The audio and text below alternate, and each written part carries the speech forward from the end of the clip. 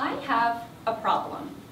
Ever since I was a teenager, when I go shopping and I find clothing that I really like, I buy it in more than one color.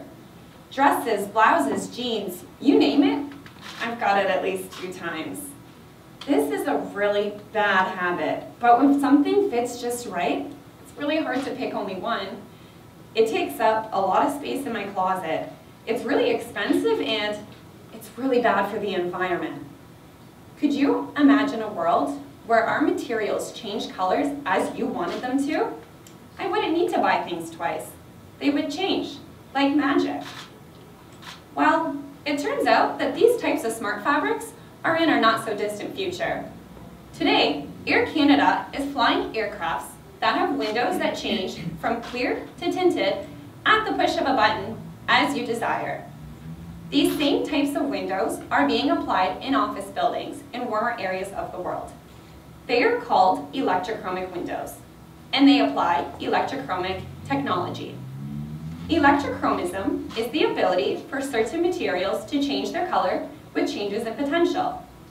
This means that I add or remove electrons, and as a result, I force the color to change. In electrochromic windows, these have extra added benefits that they actually reflect solar rays back into the Earth's atmosphere, which reduces your air conditioning costs. And you don't need to install plastic window shades, which reduces plastic consumption. Great for the environment. Unfortunately, electrochromics are currently stuck.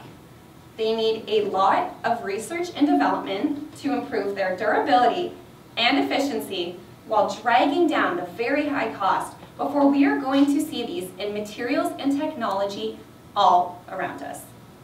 In my chemistry research, I look at an uncommon family of materials for electrochromic material design. While the industry tends to use metal oxides or conjugated conducting polymers, I look at something called metal with ligand complexes.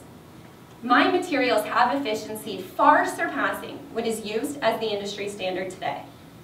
I have proven that moving a single atom, one position, to the side can completely change the color of the electrochromic material that you see with your own eyes, no extra advanced machinery required. It is through these types of subtle manipulations that my electrochromic materials are unlocking new pathways for electrochromic material design.